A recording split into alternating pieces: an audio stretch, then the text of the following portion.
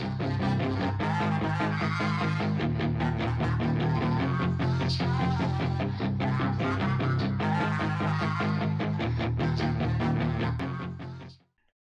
up, guys? Barry Gaming here, back with some more Idle Heroes, and today is going to be the official first start of Barry's Battle Bowl. So this is kind of what each bracket's going to look like. The way we're going to do the first one, at least at first, we're going to try something out here. What we're going to do is we're going to do individual factions, get one champion from every single faction, and then have like a 6-way final, not battle royale, but still single elimination with some random buys thrown in. So this is going to be interesting.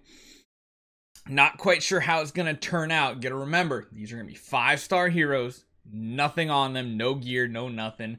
Round 1 abilities that do a lot of damage are going to be really strong, and of course speed might also be key. So the first thing we're going to do is we're going to start with this bracket right here.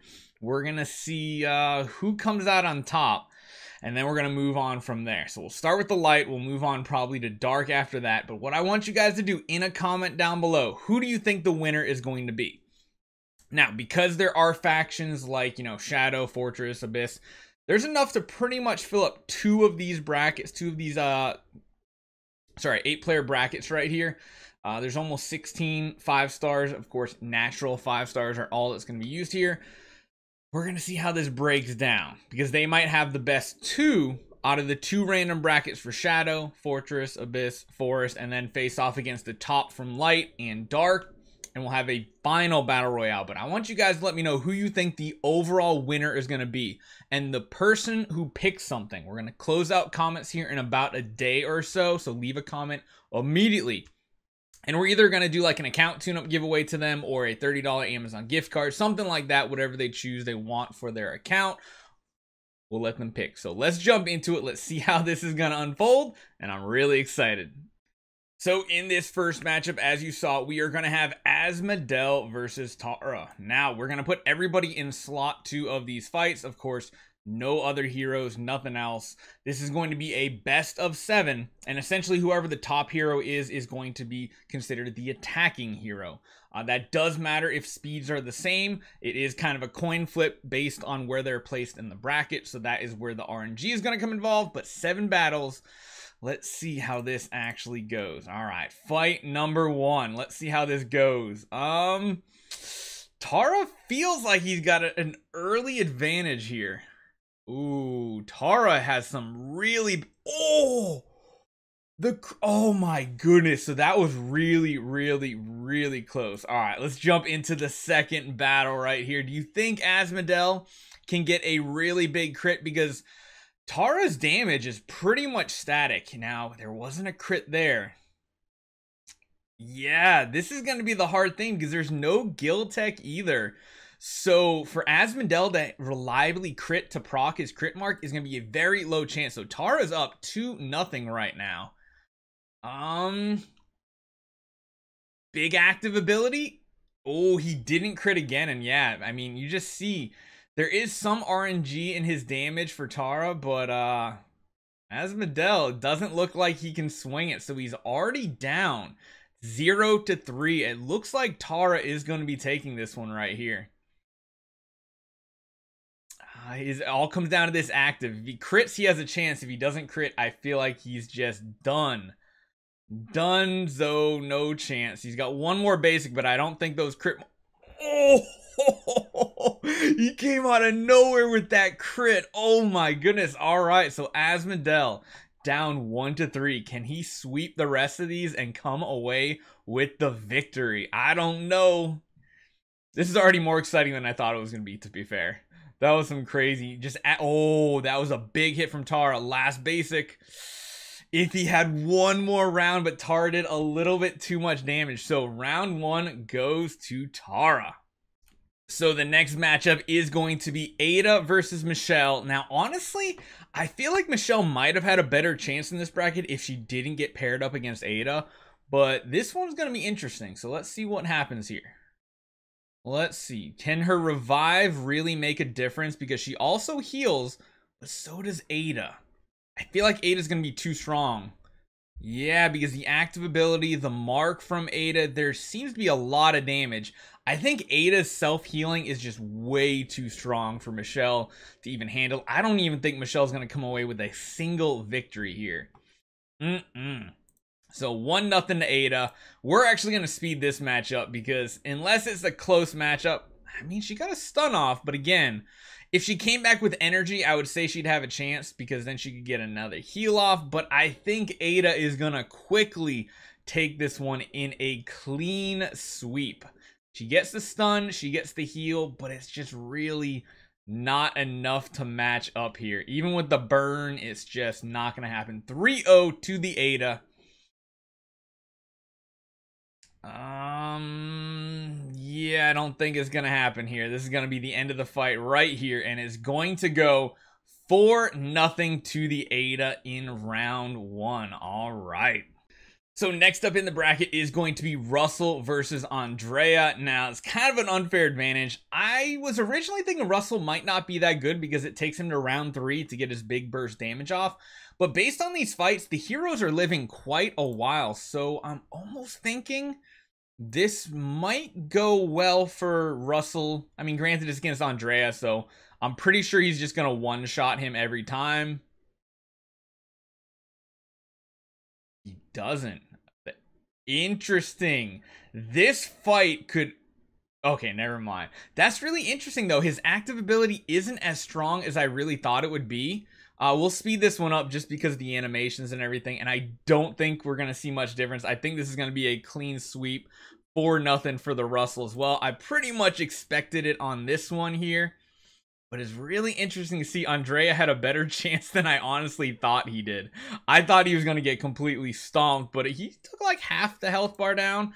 Last fight, fight number 4 for the Russell. Looks like it's going to be another KO in round 3. Or round 4, I mean. Yeah, there we go. That's what I meant. All right, there we go. Russell is the winner. So lastly, in this final round 1, we are going to have the Battle of the Assassins. We have Faithblade versus Tussilago. Now, honestly, I think whoever's faster has the advantage here, and I don't remember as far as the 5 stars go if Andrea or Faithblade is faster. I'm not going to bother looking. We're just going to jump into it. We're going to see who is the superior one-on-one assassin. Faithblade and Tussilago have devastating active abilities, so this is going to be really interesting. Tussilago might win. Ooh, Faithblade with the stun. That could be really huge. The stun RNG there. So, round 1 goes to the Faithblade. Hopefully a hero that came out 2.5 years ago doesn't beat one of the newest light heroes in the game. Oh, that was a lot more damage there, and the stun didn't happen that time. Okay, so we are 1-1 between Tussilago and Faithblade. There's a lot of RNG between crit chances, stuns, a lot of different stuff going on here. If Faithblade gets the stun, he wins. If he does not get it, he loses. So, that brings it 2-1 to the Tussilago. Who's going to get to 4 wins first? That's the big question here. He gets the stun off. Is that enough? Just, oh my goodness. All right, Tussilago up 3-1 here. So maybe I was a little jumping the gun there with the Faithblade. I kind of thought Faithblade would win though, but it looks like Tussilago, being that her speed is higher or that she's going first, is the big deciding factor. So Tussilago takes that 4-1. Okay, so we have the round 1 winners here. This is where the bracket is progressing. We now have Tara versus Ada, which honestly could be kind of close. I still think Ada has a chance to win this. And then Russell versus Tussilago. That one I'm really unsure. Tussilago gets an active while Russell is in the air. Actually, no, Russell won't be in the air just yet. So Tussilago might have a chance to beat down Russell before he gets in the air. But let's jump to Tara versus Ada first to see who goes to the finals. Okay, so since Tara was on the top of the bracket, he gets to be on offense. He's going to be in slot 2. Let's see what happens here. I'm thinking Ada's got this victory. Oh, Ada's still going first because she's like the fastest hero in the game. Interesting. Now, Tara doesn't have a heal. Ooh, I mean, depending on Tara's damage, he might have a chance here. but I think Ada takes this one in 4 straight. It really depends, I think, on if he crits or not. That end of round damage is going to add up a ton. Ooh, it's such a close fight, but Ada definitely pulls away with the victory here. I think if Tara was against anybody else, he would probably be going to the finals here, because Tara is a wrecking ball one-on-one. Big damage there. Oh, he didn't crit that time, so that's not as good. Yeah, just the steady damage coming from the Ada is definitely taking him down. Let's go one more round here. And Ada's clean sweep Tara, who I thought was going to make it to the finals, but the way the bracket worked out, it's just so close on that damage. Yep. Ada definitely takes it a clean sweep for nothing. So this last battle is going to be the Ranger versus the Assassin, 2 of the newest light heroes. We got Russell versus Tussilago. Let's see if he can actually pull out a win here. I am not sure if he can, or if Tussilago's damage is just going to be too much since she does go first. The question is, can he live to an active ability? And it looks like he will. And the ping damage is enough. So we might see what I think a lot of people might have thought would be the final 2 here. Russell versus Ada. But we'll have to wait and see. If Tussilago gets some crit damage going here, she could pull out the win. But this, oh, talk about a crit. A 22,000 damage crit from the Russell. Cleaning up that Tussilago. Good lord. And didn't even need the ping damage. That was really close.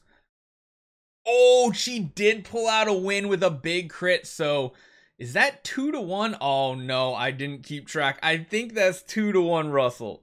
I don't think he got a 3rd win. I think that was 2-1. Was it 3-1? Uh-oh. We'll see. Hold on. If it really comes down to it and she wins another one, I might have to look at the replays here. Not going to be enough damage. Yeah, there is a way for Tussilago to win this, but I'm going to say that was 3-1 Russell. We'll go one more. It might have been his 4th one there. I might have lost track, but yeah, it looks like he's going to clean up just fine without any issues here whatsoever. So the winner of the 2nd bracket is Russell. Now we got to go Ada versus Russell.